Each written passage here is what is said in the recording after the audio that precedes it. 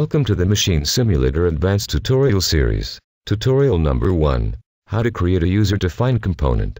There's a lot of situations where we need to create customized components for our machines. In this tutorial we're going to learn how to do it with a simple example.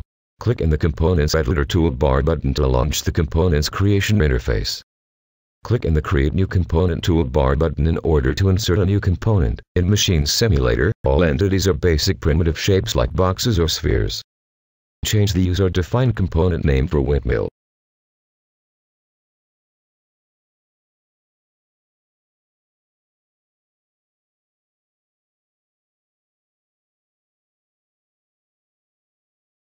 Change the new created box unit name for base.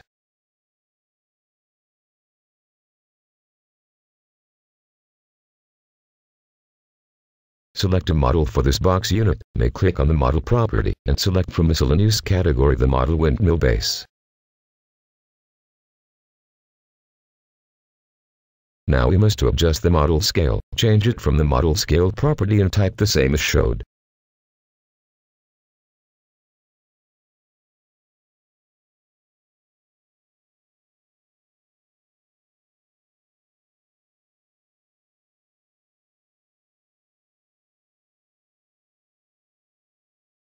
The box unit does not match the model shape, then change the box unit scale in order to have the same dimension.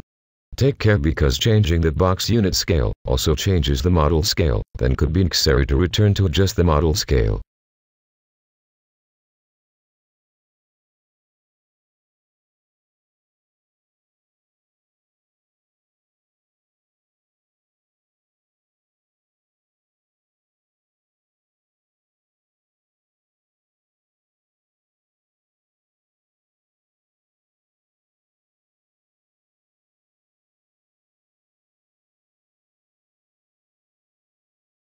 Now place the base in the correct position using the numeric arrows keys.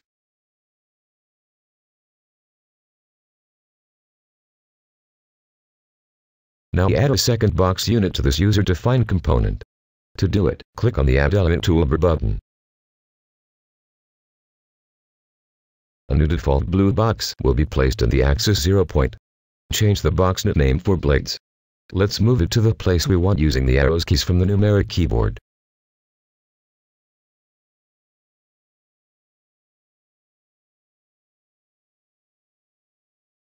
Once is near the place we want, click on the model property and select from miscellaneous category the model windmill base. Adjust the model scale, change it from the model scale property and type the same as showed.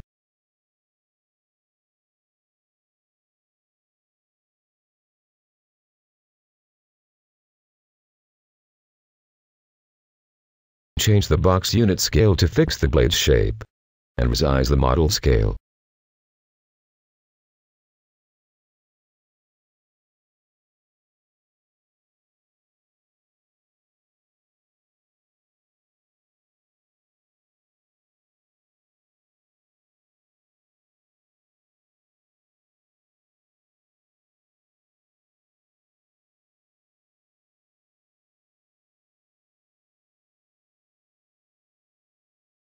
Now you can adjust better the blade's position. Press F2 key to change the moving scale for more precision.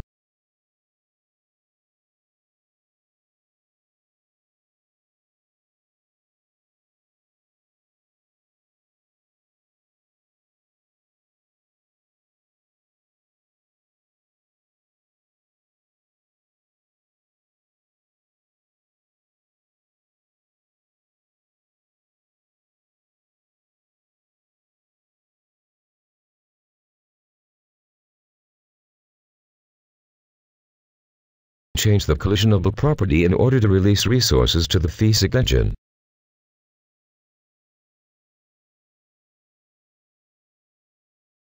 Now it's time to program the component behavior. Our user-defined component will work in the following way. When a PLC output will be active, the blade start to move. If is off, will stop. In order to program this behavior, first we need to declare a PLC output to be used, then click on the PLC output list property, and from the list create a new output. Type start as PLC output name. Now click on the code property. the code editor window will appear. Here is the place where we must program our user-defined component behavior. 4 methods: exits, init, main, draw and finish. The init method only is executed once, when the machine's editor starts in run mode. In Machine Simulator, when a machine is loaded, the main and draw methods are executed cyclically while the machine's editor is in run mode. Use the main method to write the component logic and draw method to write drawing routines, if needed. And finally, the finish method is executed once when the machine's editor finished the run mode, useful to destroy created components or objects. Back to our example, let's write our code. We're going to create 2 variables, used to control rotation and acceleration. Now we need to read the PLC output named start in order to start the blade's rotation. To do it, use the help tag to see the input-output available functions. We'll use the getOutput function that will return the PLC status assigned to output start.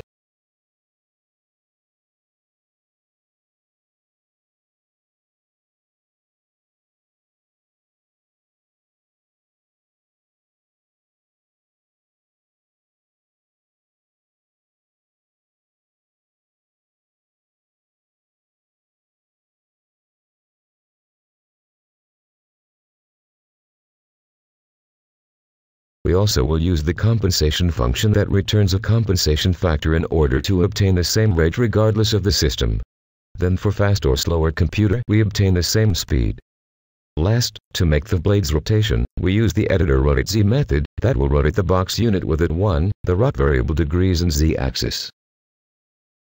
Let's try our component. Press Run Machine button and press Start Output, then we will see the results.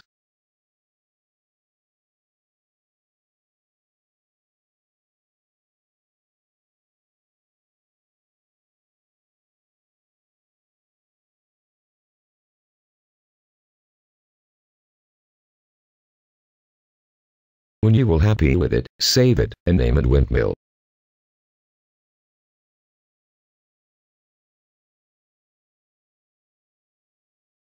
Now it's time to create a new machine with our user-defined component.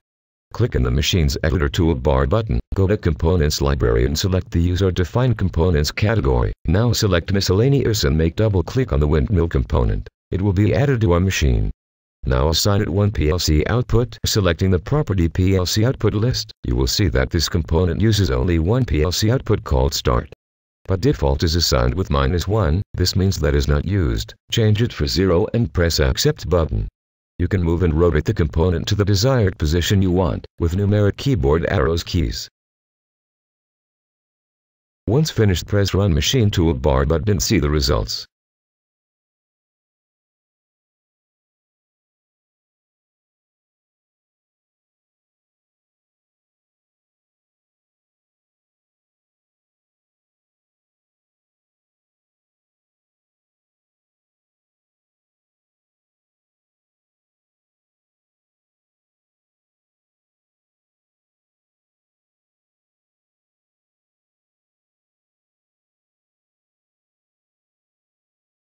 Okay, we're finished. I hope you will find useful this tutorial. Any question, comment or suggestion can be posted on the NERD forum. See you!